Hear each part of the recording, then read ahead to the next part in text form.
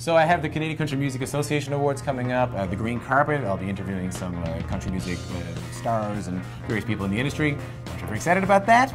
And I have the Toronto International Film Festival. Because you know what? If Jennifer Lawrence happens to be in the room at the same time I'm in the room, I kind of want to look my best, so I just have a shot. If there's one person I trust to do this, it's this guy. Look at him. Why wouldn't you?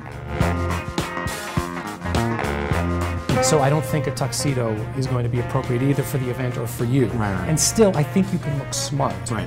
What I picked out for you today are two outfits, one a little bit more formal, the other one a little bit more casual, and I think they both have an understated elegance.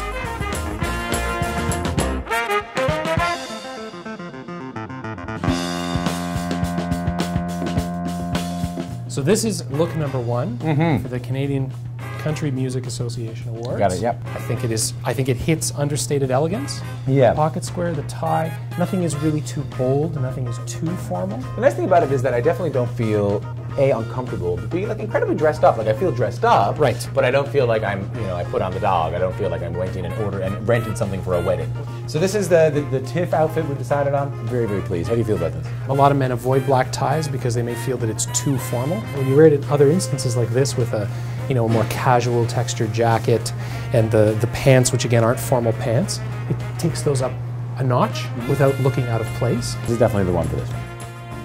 Hot stuff. Do you think Jennifer Lawrence will hit on me when I look like this? Oh, absolutely. And this, my friends, is what it's really all about.